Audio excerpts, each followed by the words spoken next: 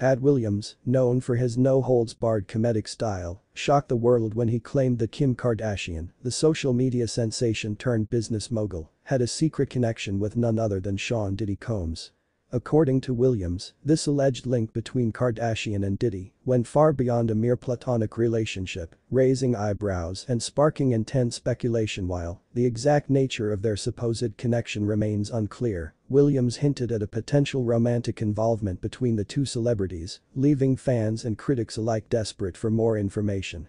The comedian's explosive claims have triggered a media frenzy, with numerous outlets scrambling to uncover the truth behind these shocking allegations. However, the bombshell revelation did not end there.